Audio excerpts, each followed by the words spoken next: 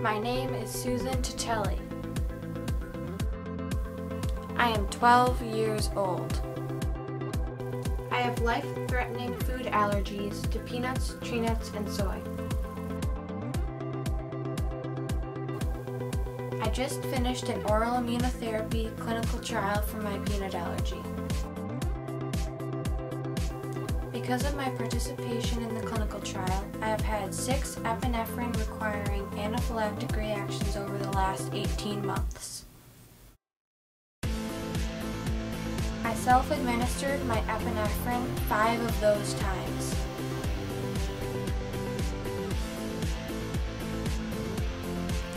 I had my mom record me during my last anaphylactic reaction because I want to teach people about the importance of early administration of epinephrine. I believe knowing what to do makes it all less scary, and I want to share my experience in case someday it saves someone's life.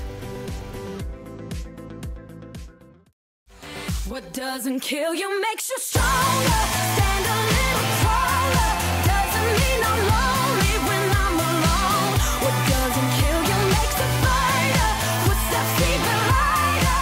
Doesn't mean I'm over, 'cause you're gone. What doesn't kill you makes you stronger, stronger. My mom says I'm super observant. I like to sit in my sister's room when she takes her peanut dose. There have been times when she has reactions. She gets all red in the face, and one time she got wheezy. So, I don't know, I have to inject the EpiPen. I get nervous. How do you know when to administer epinephrine? So epinephrine should be administered if you are having an allergic reaction. Now, it really should be administered if you have any severe symptoms, but any 2 symptoms. So if you have hives and wheezing, you should immediately administer epinephrine.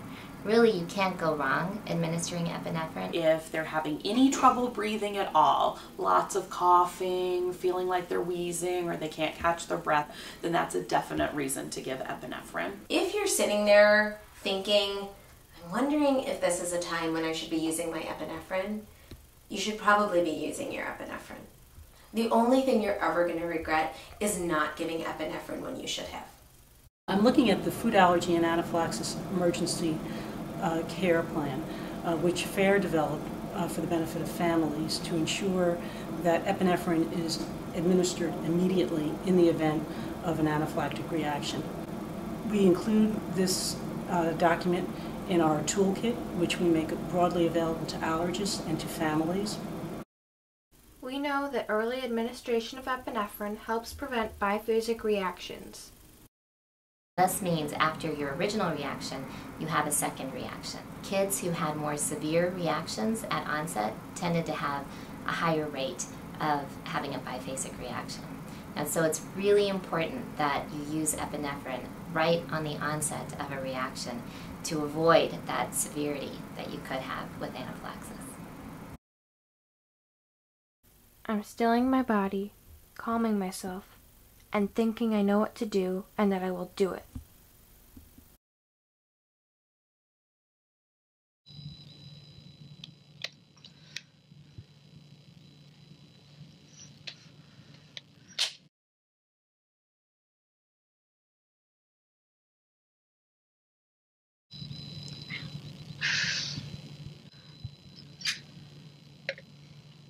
So what are you going to do now? You have to, massage the area. It is so hard to let precious seconds tick by, but empowering Susan to self-administer is an incredible gift. I already feel better, actually. Yeah. What was going on before you injected that? I felt hot and my nose was runny. Well, not really runny, just stuffed. A little hard to breathe. So, how did I do? you did have some anxiety about giving it to yourself. It wasn't something that you just easily did. You had to think through it a little bit. The recommendations I would make, if I was giving you tips, would be, it's helpful, I think, for anyone, including parents that are injecting it to their children or people injecting it to themselves, to count out loud for the 10 seconds, because then I think that it helps you know that you're counting, you're using the appropriate time and making sure that the injection is complete. In May 2016, the U.S. Food and Drug Administration updated the patient instructions for epinephrine auto-injectors. The injection hold time was reduced from 10 seconds to 3 seconds. Even if you have some hesitation during the process, even if you don't have the absolute perfect technique, all that matters very little. You're going to take the hand that you're going to be injecting with, put it in your palm, put your thumb in the center, and wrap your fingers around your thumb. This is going to prevent you from accidentally putting your thumb over where the safety should be, which is one of the errors that Susan had initially made when she was starting to self-administer. Remember, always count to 3 out loud. 1, 2, 3. Others may look at this and see someone who looks relatively healthy. And I think it's really important. You started feeling symptoms. You had multiple symptoms going on, and you knew you were ready and you needed to give epinephrine. And that's exactly what you should do. Don't wait until the symptoms get totally out of hand. Give it right at the onset. So even though you didn't look like you were, in severe anaphylaxis, fainting or passing out, you did exactly what you should be doing.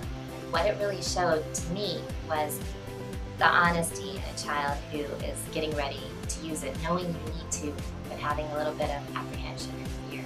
But you did it very well. Couple things, holding the epinephrine or counting. The big message here to me is that you got the medicine in, and you got better. And that is really key and very important to show the world.